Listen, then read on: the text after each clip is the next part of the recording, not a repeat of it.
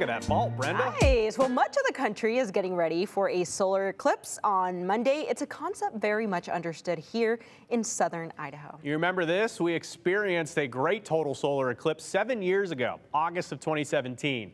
Cities like Weiser, Garden Valley, and Sun Valley were in that path of totality, and thousands of people flocked across Idaho to get a perfect glimpse of the total eclipse. It was very neat to see. And in Boise, it was a near total eclipse. And our team was scattered throughout the state that day. Here's a look back at what we saw.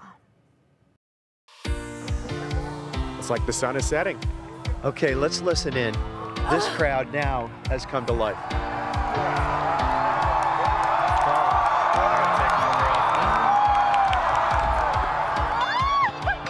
Ladies and gentlemen, totality has arrived. Oh, wow.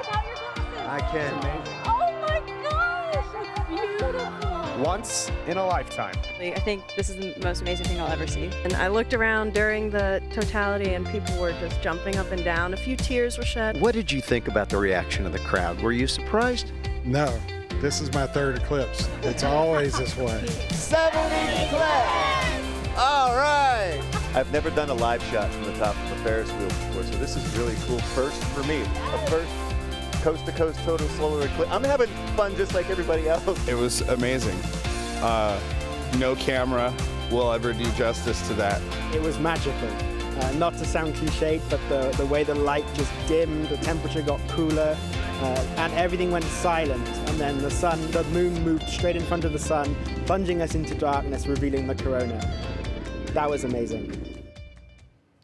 It is hard to describe that. I remember being up at the high school in Weiser, and when it starts, it just feels so strange. But anyways, in case you were curious, here's now the 2017 eclipse, and we'll show you how it stacks up with this year's eclipse. So in 2017, Brenda, it went from west to east, right through the southern part of Idaho, all the way through South Carolina. This year, though, it runs from south to north, through Mexico and all the way up through Canada. If you're wondering what the eclipse will look like in Idaho this time around, you can check out this story on our website at ktvb.com.